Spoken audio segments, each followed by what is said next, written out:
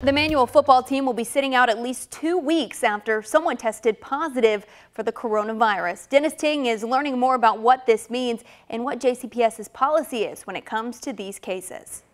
This is the second JCPS football team that has had to cancel games because of the coronavirus, but JCPS says it has prepared for cases like this, and so far all of its schools are following its coronavirus guidelines. Manual announced Tuesday the team will quarantine for 2 weeks after someone on the team tested positive for coronavirus, but officials are not identifying the person who contracted the virus.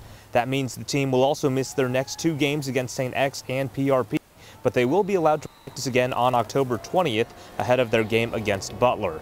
JCPS Director of Athletics and Activities Jerry Wyman says JCPS's coronavirus protocol says if there is a positive test on a team, the entire team needs to self-quarantine and stop practices and games for 2 weeks. Students and coaches are also asked to monitor for any symptoms, and if they do have them, they're asked to get tested as well.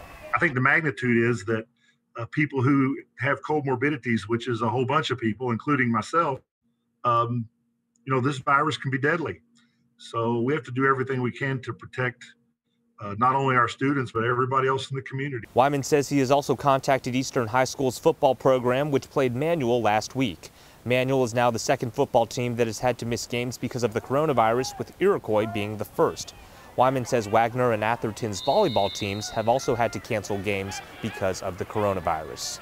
As for the games that have been canceled, Wyman says it is possible that they could be rescheduled, but with fewer open dates left at this point in the season, that may not be possible moving forward. In Louisville, Dennis Ting, WHAS 11 News.